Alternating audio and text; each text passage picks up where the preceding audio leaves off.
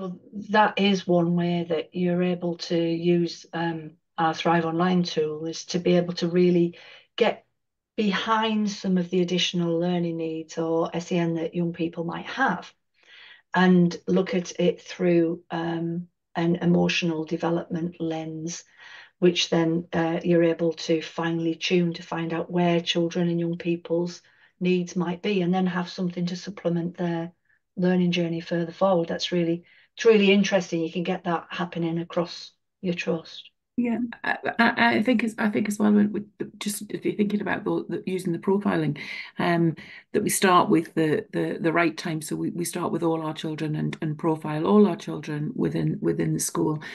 And for me, particularly around emotional needs and mental health needs, sometimes we miss those in our children. Sometimes, and we talk. I mean, I can't find it. So if you've got a better way of describing the children who I describe as the wallpaper children, when you write your class list and Mm. you've got 30 in your class and you get to number 27 and you have to think, right, who's 28 and who's 29 and who's 30. Um, it's those children who are always doing what is expected, and they're there at the right time. They've always got the pencil case, they've always got their equipment, their tool, etc.